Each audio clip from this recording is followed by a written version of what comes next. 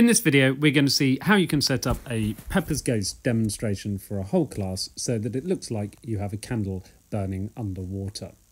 The first thing that you need to do is get 2 tea lights and blue tack or stick down in some other way one of the tea lights into the bottom of a 250ml beaker. You're then going to place that on a heat-proof mat, and then in front of that you're going to place the cleanest safety screen that you have got. Then, in front of that, you're going to want to have a second heat-proof mat, and on top of that heat-proof mat, you're going to have your second tea light, which you're then going to light with a match. Now, carefully adjust the position of the burning tea light so the reflection of it lines up with the wick of the tea light in the beaker so that it looks like that candle is also burning.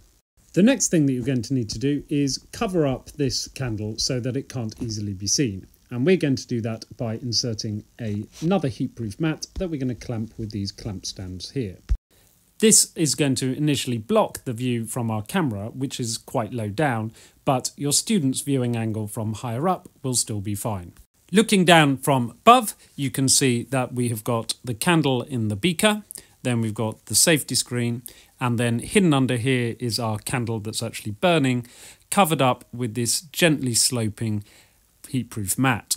This shows the same thing with that front heat-proof mat removed, and we can see that the burning candle is the same distance in front of the safety screen as the candle in the beaker is behind the safety screen.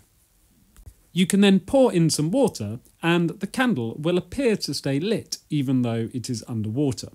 Because of refraction by the water, the size and position of the candle in the beaker appears to change slightly. So rather than pouring the water in live in front of your students, you might prefer to have it there already and carefully adjust the position of the beaker and the candle so that the wick perfectly lines up with the reflected image of the flame.